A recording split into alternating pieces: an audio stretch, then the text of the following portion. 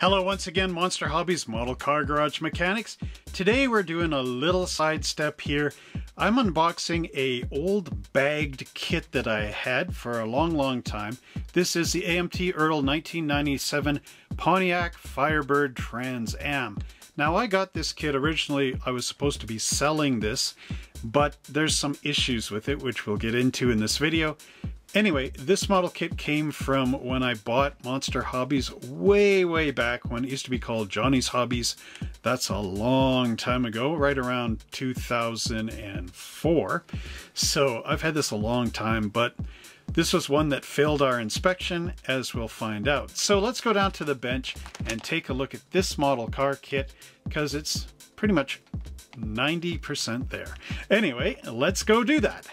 Now we're going all the way back down to the 1997 Pontiac showroom, and unfortunately I do not have the box for this, but what I do have is the model in a bag, so I guess there's not too much boxy kind of things I can do. So let's just open this right up right here right now.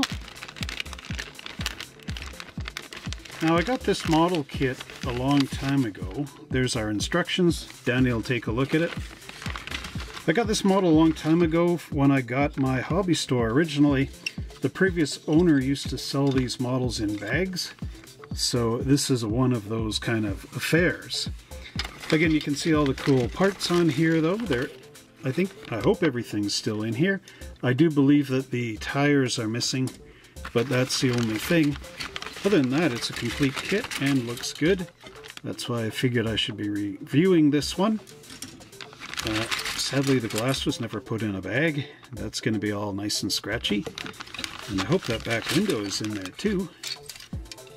I don't think that it is, actually. That's not a good sign. Anyway, oh yeah, I don't see it at all. But there's all our plastic components. And then I got the decal sheet here, which Danny the dog will show you in a minute. So let's go down and take a look at these plastic components.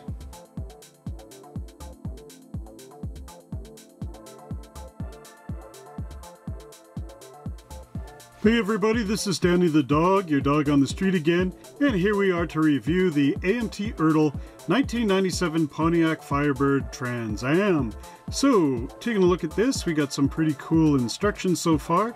We got that nice 3/4 shot of the car, an artist illustration, and then down where my nose is right here, we also have the write-up and the history of the car, which Trevor will put in the comment section down below, actually the video description. So let's open this thing up and take a look at each of the building steps. Step 1 is the Before You Begin section, and this is where you learn about how to put your model together, and it's got some great tips like carefully study and understand the entire instruction sheet, and then here it's also got test fitting parts and so on and so forth, as well as advanced techniques like using primer and sandpapers to get a perfectly smooth paint finish. Panel 2 shows you a color availability chart, and the car had such colors as bright white, blue green chameleon, red orange metallic, and here's the interior colors as well, and it does say you could use automotive touch-up paint to get the right colors. So now that we know the paint for the model kit for the car body, we can get right away into building this engine. So here we have the intake manifold, the left and right hand side cylinder heads, the left and right hand side engine and transmission, the oil pan, and the front timing chain cover. And it does mark out where the radiator hoses will go in later steps, just so you know ahead of time.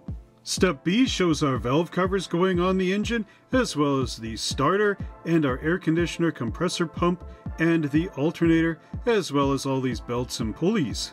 Step C shows our air intake hose being glued to the top of the engine with the injection plenum there, and then the throttle linkage cover and our left and right hand side manifolds. Step 4 is our chassis assembly, and we can see there's a lot going on for this kit. So you have 2 lower control arms, you've got your front stabilizer bar, your front suspension mount and engine mount, as well as the rack and pinion steering unit. Now here it shows the front stabilizer bar location being put into that first hole. So again, that's really helpful. And then you go into panel B, or step B here, and we've got our rear stabilizer bar being glued to our differential lower half. And then there's the drive shaft upper differential half, which glues in here, and then you cover that up with the differential cover in the back. Then you've got your disc brakes on both sides. So again, multiple piece suspension units, which are really, really nice. In panel C, we've got this wonderful chassis here, and there's even a subframe up front which gets glued in. There's a section here to remove out of the frame. There's a transmission mount which ties these two together, and the assembled front suspension will go in here as well. And you get the lower fascia front mount and the radiator mount, which also glues up to our subframe. Panel D is showing our exhaust system here, which has three pieces: muffler and tailpipes at the back, the exhaust system in the middle with the catalytic converter, and then an extension pipe to go to the other manifold on our engine, as this one would drop in as well. And then we glue our engine from the bottom up into the chassis. Over here in step E, we add our rear assembled differential into the chassis. First you put down your coil springs, then the rear differential. There's a panhard rod which will glue somewhere in here, and I do believe that comes to the back of the differential. And then we also have a torque arm in here which glues to the side of the transmission all the way to the rear differential right there on the side. Panel F shows the radiator going together with the outer and then the inner with the fans, and then there's those radiator hoses, and you have to consult the front of the instruction sheet to look on that water pump as to where they go. And then we also have our firewall being mounted back here. Now in panel 6A we have the interior assembly. This is another one of those great kits with the separately mounted door panels and rear trunk panel, and there we also get the trunk floor panel and a windshield washer reservoir right here which glues up into the front of the car. Panel 5B is our interior assembly. So here we get a wonderful dashboard, steering column, steering wheel, and foot pedals, all separate. So again, really, really excellent work here. A shifter knob which drops in here. It's also got the boot attached. That's our center console. And then we've got our emergency brake going in there, the front bucket seats, and the rear seat. All that glues in. Again, really excellent work here. Panel 6 shows our wheel assembly. So here we're using those Goodyear Eagles again. These are the directional tires, so they say it's very important to get that right. So when you put your wheels together, just keep an eye out for these arrows. They're supposed to be facing forward. Now the model that we have doesn't have the tires, but I think these are similar to the ones they were using in the Corvette kits, so we'll just add that footage at the end of this video so you see what the real thing would have looked like. So there we've got our rear wheel inners, and you paint those aluminum, you push them through your tire, and you mount your wheel into the front. And then in the back you actually attach them to these front spindles. Oh, the front, usually it would be like front up here, back down there. But anyway, here, Trevor just moved this up, since he's got his fingers there. Dogs don't have fingers. Very hard with paws, you know. Okay, so yeah, look at that. There's a McPherson strut right there, and it would mount onto your wheel. Now in panel 7, we get into our final assemblies. So there's our car body, the rear deck, the rear fascia, and the front fascia. And all that would glue on and look really, really cool. Now we carry on with our assembly in panel 7. Interesting that this is also A, should really be a B, but whatever. There's our battery, and there's a decal for that. Our air filter box, which will glue inside there in the engine compartment. And there's the wheels going in with the McPherson struts, so you got to kind of balance them while you drop the body down. So I'll just move this over here. So you see panel B, sorry, it says carefully press both rear wheel assemblies onto the rear axles. Note, it is very important to apply even pressure from both sides to avoid the possibility of breaking the axles. Be sure to notice tread direction during assembly.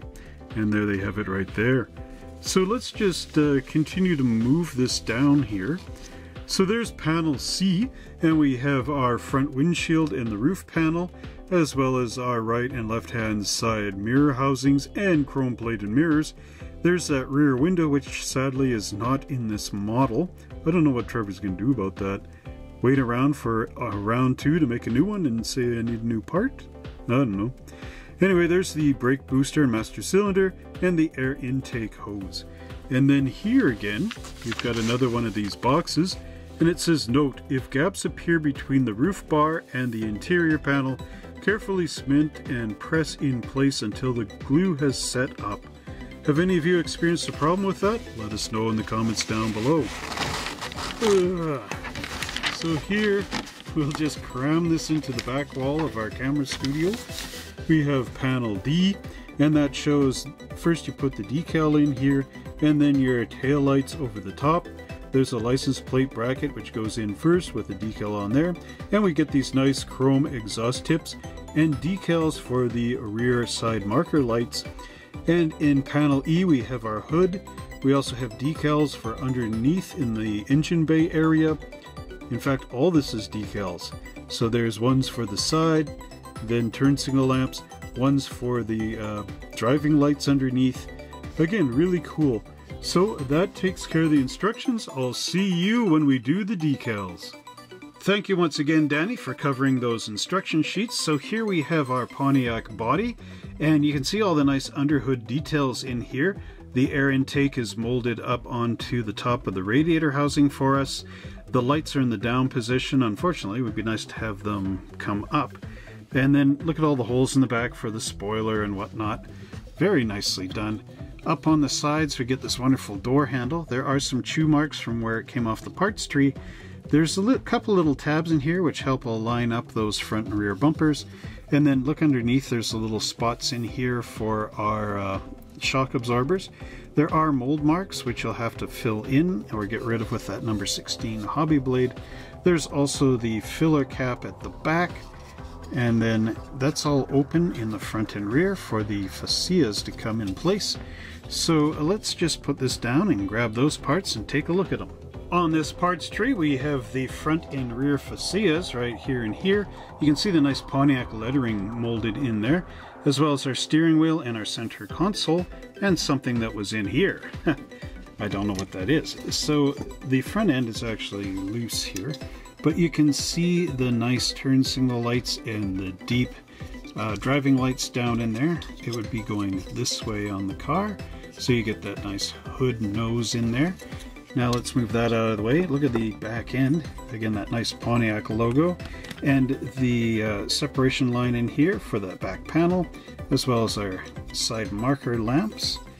In the back, again, there's deep mold marks, but there's barely any flash, so that's always good. Take a look at that nice steering wheel right there, as well as our center console.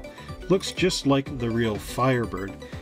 And I'm going to say this is a really, really good job on this model kit as far as the molding goes. On this part sprue, we get that wonderful chassis. Look at just how cool this thing is. Fuel tank in the back. I do believe this might be for the spare tire. I'm not too sure on that, but part of the trunk anyway. And then look at all that nice detail there. Nice and crisp, smooth. There's the rear muffler and one of the air intakes. Look at how good that is.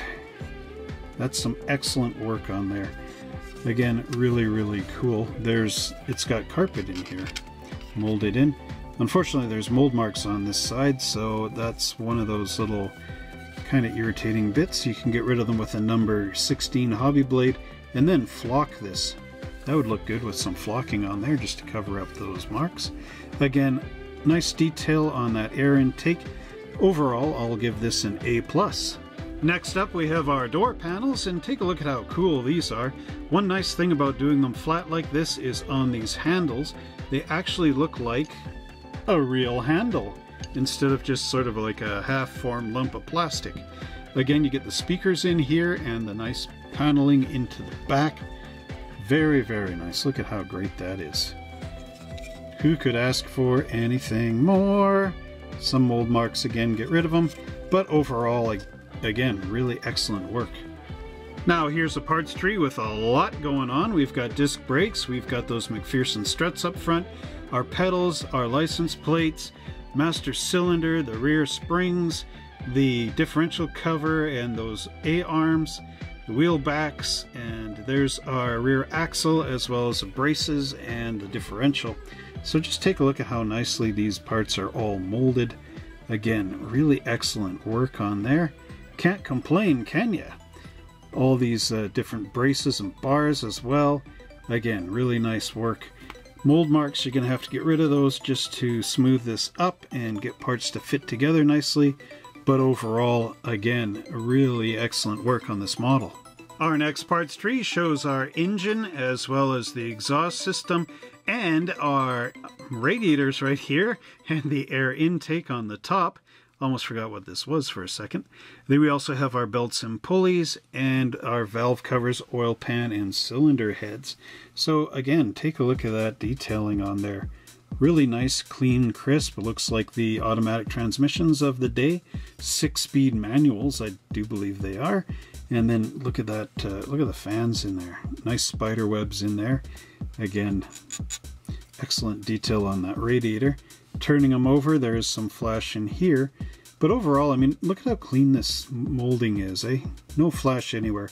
Just mold marks, mold marks. All you have to contend with are mold marks. But overall, excellent. Here we've got that back trunk panel. We also have our front frame. And then we've got our firewall here and the bottom part of the front fascia. And then bringing that up to the camera again.